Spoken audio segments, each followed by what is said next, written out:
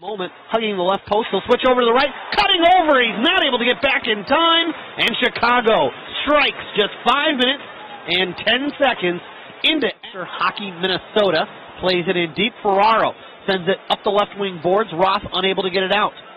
Ferraro jumps right back on it, looking to slide it over to the right side. That's stolen away by Jaremko, swiping it, and it's in.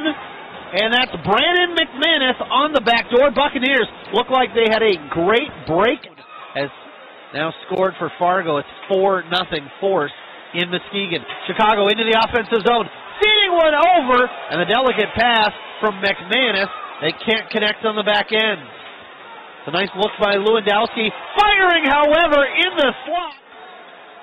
That speed of Lebster's is lethal, and especially when he's got a step. McNabb comes over, makes the first save, but not the second one.